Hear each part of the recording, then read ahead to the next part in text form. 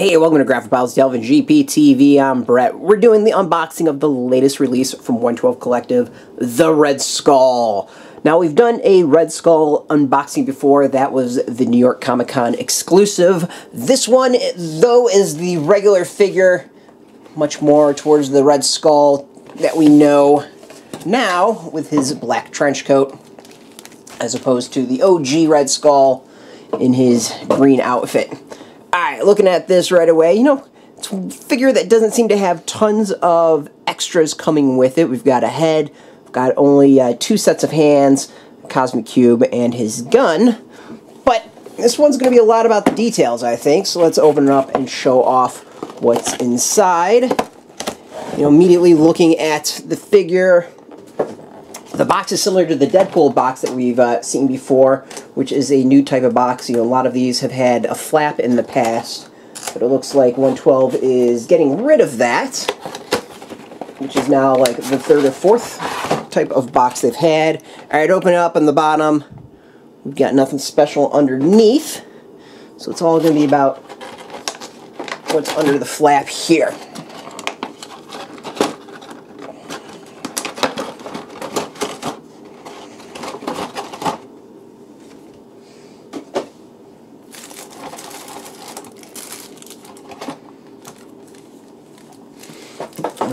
Right.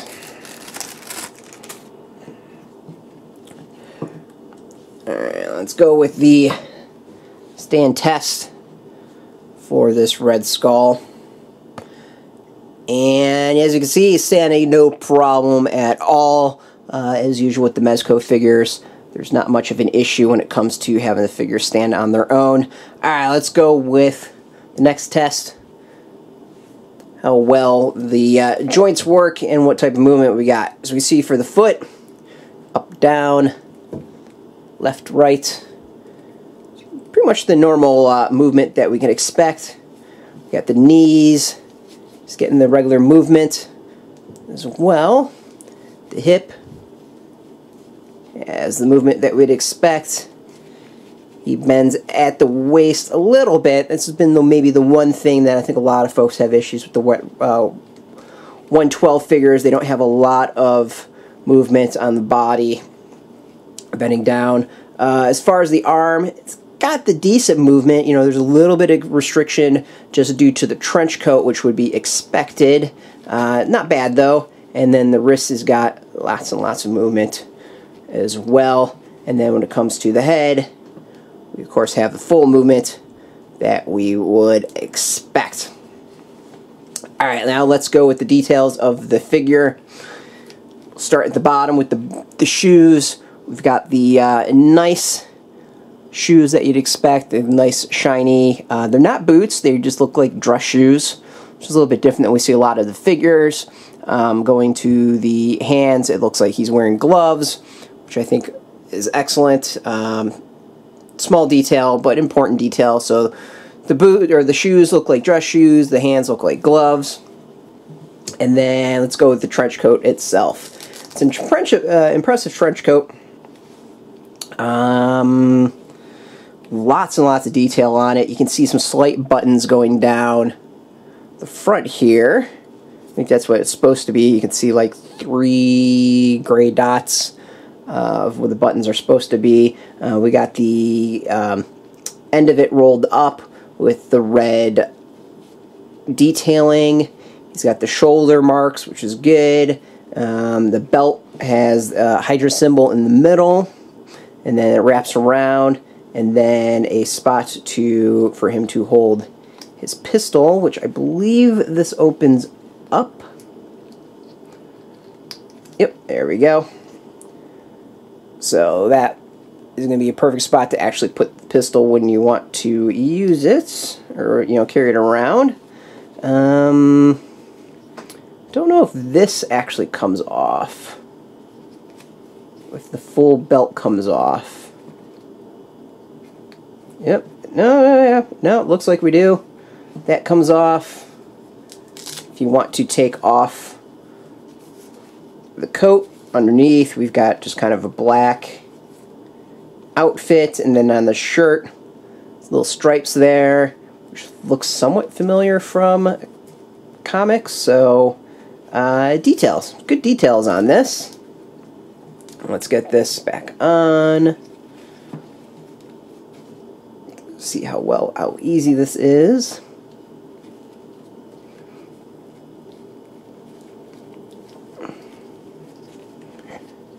This is the one issue I always find putting these belts back on are actually not the easiest thing in there. We go. Not the easiest thing in the world. Alright, let's go with the detail of the face. He's got a slight pissed off look on his face, which totally works. Looks mean, looks angry. The frown skull look. Just like the New York Comic Con exclusive. It's all about the details on this face. I think they're absolutely fantastic. You can see the eyes, even though they're recessed a lot with the brow that kind of covers him up. There's some great detail on there. I don't know how well it's going to come off on the video, but the detail is actually really impressive. There you go. You can see it. Really impressive as to how well the eyes are done. Of course, we got the slight cracks on the side, which I think look absolutely fantastic. Coloring is really good. There's some shading on there, so we got kind of like the deep recesses all around. Like overall, I think the head is absolutely fantastic. Detail looks great. Really impressed with the figure, how well it's come out. And let's look at what else you get with it.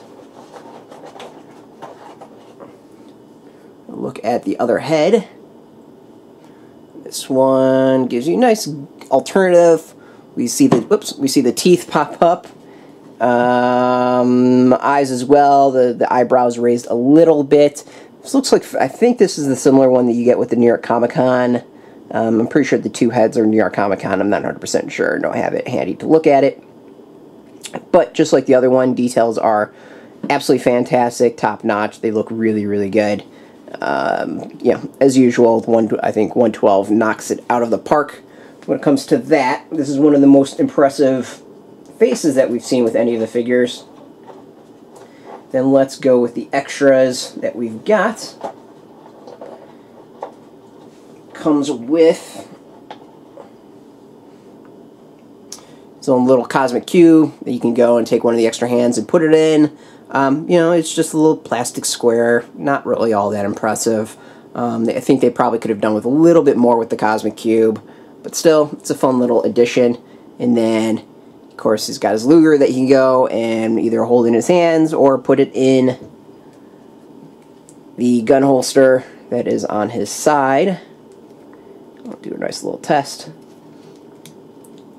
See how easy that is to fit in. And you can see, goes in easily, no problem at all. Alright, so overall, the figure is impressive. What you get, I think, is really, really nice. The details are great, the belt's great, the uniform's fantastic, the skull is absolutely amazing. I think this is one of the best detailed faces that they've released for any figure out there. I wish there was maybe a little bit more as far as extras. You know, it does feel a little chintzy with only two sets of hands in addition to what comes with the figure. So there's 4 extra hands, and then the 1 Luger and the Cosmic Cube. You know, compared to something like Deadpool, which had the 2 swords, plus the guns, plus the grenades, plus, you know, the rockets for one of the guns. Like, you're just getting a lot more detail with, or a lot of extras with that figure that you just don't get here.